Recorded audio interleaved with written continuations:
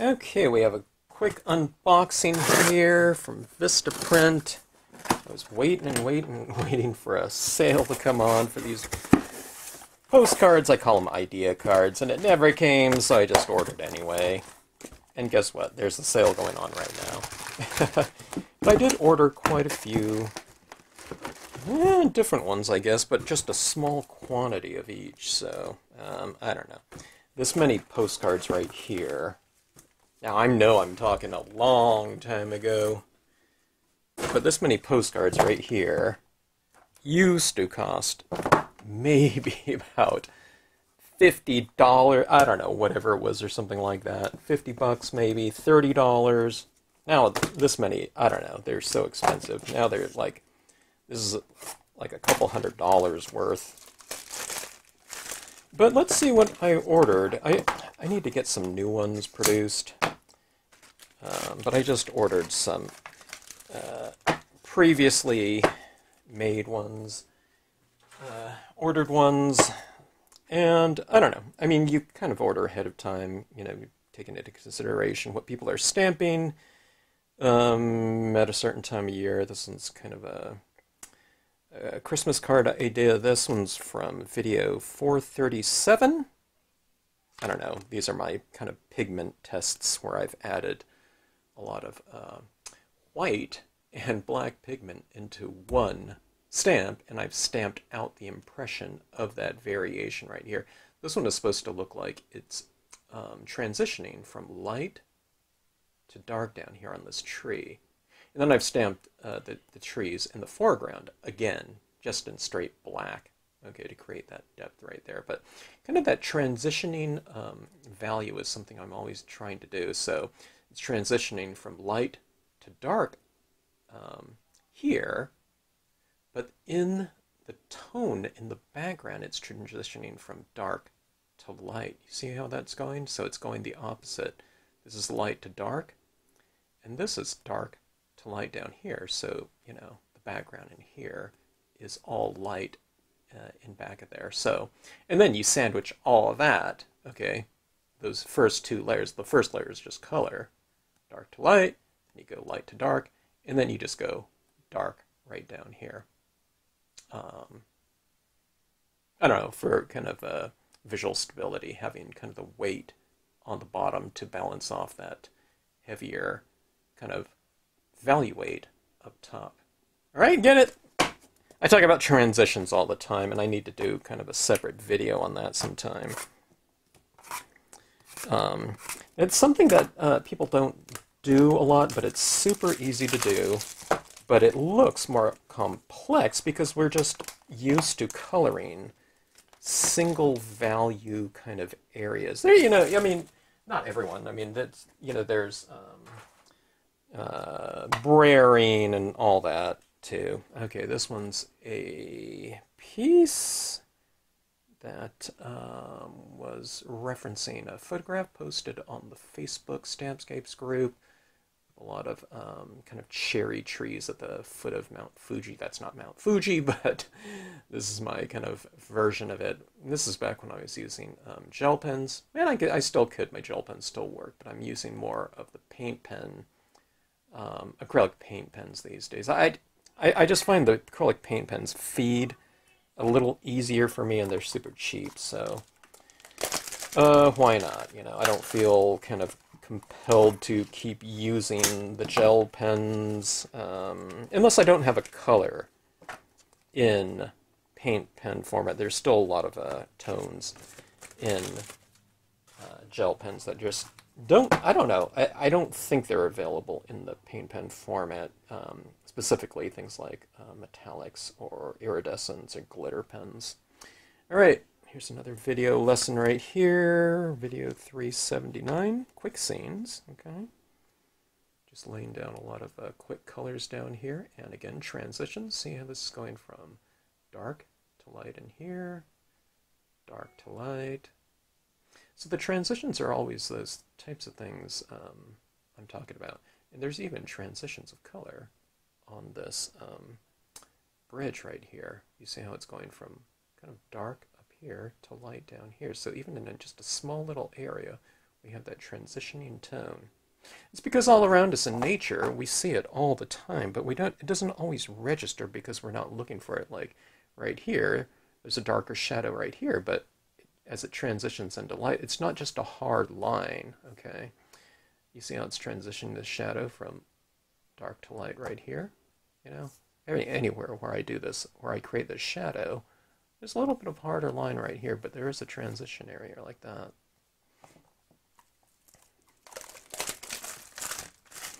Okay, let's get this going right here. Let me just cut a few of these, like so.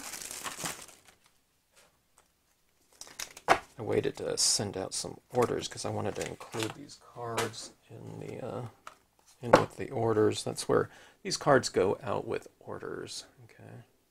The pink foliage in the tree. Okay, kind of springtime type of thing at the mill, and that was in the spirit of that previous one that I showed you. I don't know. I've usually done these in fall colors, like you know, oranges, reds, yellows, and things like that.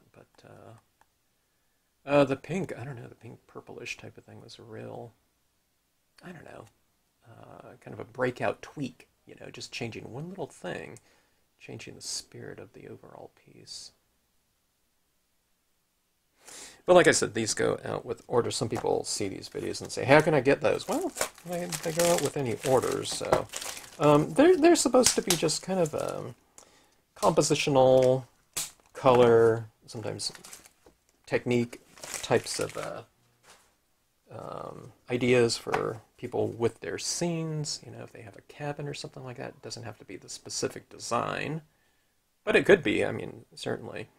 Here you have the transitioning tones again. See, this is going from dark to light in here. Most people, when they're doing this type of thing in here, see this area in here is all grass. They color it uniformly. They fill in like a coloring book, or like a stained glass would be filled in completely.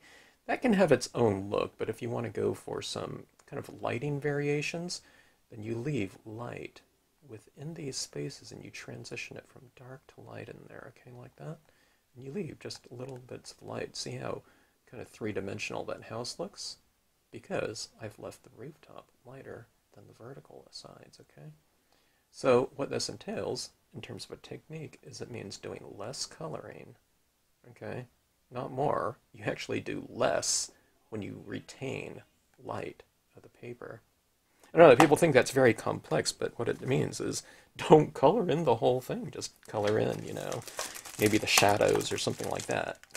And you go into those lighter areas with your lighter colors, but you just don't go into it with your medium and darker tones. And then when you use those darker colors, it means that you're using them for shading as opposed to coloring, like a coloring book or something like that. All right, waterfalls. Retain the light areas of your falls, you know, usually that's the churning water, and it reflects a lot of light because it's full of oxygen. So most people would see something like that, and they would color it in with like a blue. They're thinking water is blue. Well, water is really not blue. If you were looking at water during a sunset, it would look like the colors of the sunset because it's so reflective, okay? Churning waters, you know, under a blue sky or whatever, or even at nighttime under the moonlight would look very light like that, you know, because of all that oxygen and the reflective nature of that kind of substance. So this one's an 8.5 by 11. I thought I would do something crazy, and I did a just a big stack of waterfalls like that.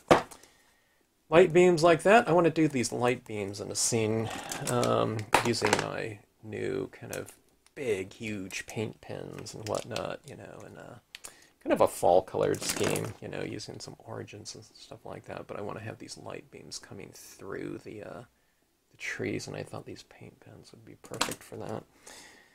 All right, let's see here. A lot of quite a few postcards here. I need to place another order for those postcards because they're, I don't know if the 50% off sale at Vistaprint is done. I haven't seen that come up in quite some time. Any sale at all, but they're having like a 40% off. Oh, and postcards used to be that if they were kind of black and white printing on the reverse side. Black and white was free. Now they charge if there's any printing on the back, so I don't know, everything's just gone up so much in the printing world, but I don't know, it just seems like with everything.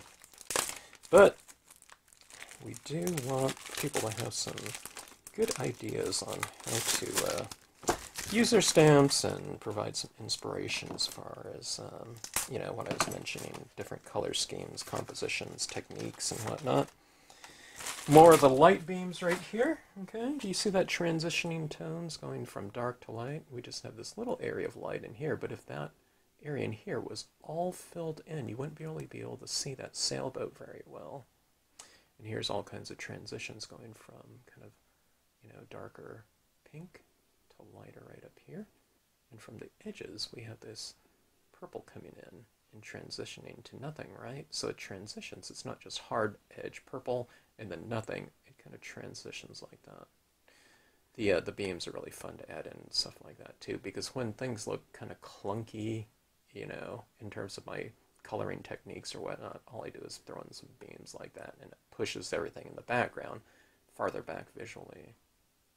And it hides, you know, basically, you know, any kind of weakness. And believe me, there's a lot of weakness in kind of some areas because I don't take the time to, you know, perfectly blend things, because I know that I can just add in a little bit of white pigment ink, you know, into areas like that. And it just smooths and kind of incorporates everything, and it looks good, you know, in addition to that, so it not only hides, but it enhances. Okay, but transitions, going from dark to light in here, retaining the lighter areas like that, retaining a lighter area up here. See, some trees are darker than others. I mean, this is fall, so maybe those represent different types of trees too, but even in little bushy areas down here, see how I've retained some areas of light, some areas of dark.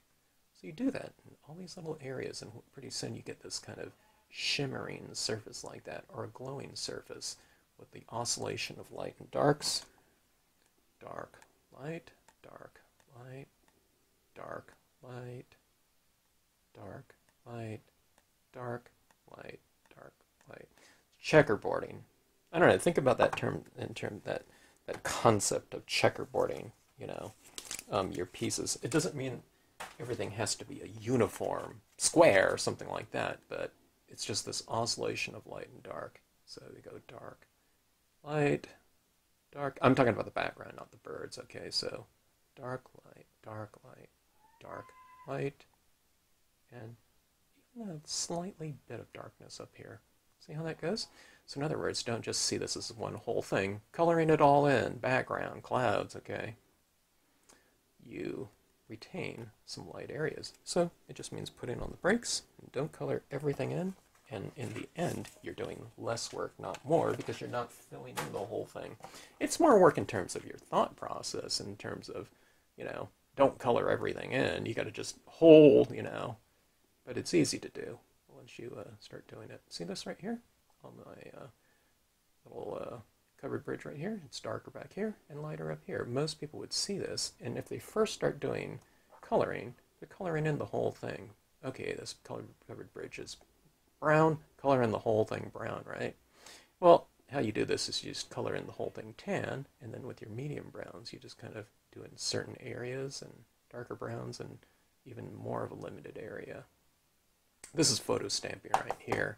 This is from video number 430, Last Light Bridge. If you want to watch that video, you can see what I started off with and how I added in all these little types of embellishments and colored and whatnot. This big, huge line of darkness was in the photograph itself, and I've just kind of worked around that kind of inherent photographic dynamic of, you know, using these shadows in here. Photo stamping is really fun. You got to try it out sometime if you haven't done that. Okay, so that is it.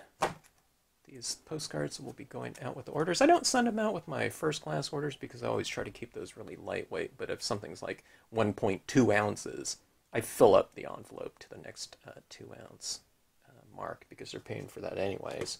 If anything's like a fraction of an ounce over a certain thing, then it goes up to the next ounce. Okay, so anyways, thanks for watching. Hope you enjoyed it, and we'll see you on the next video.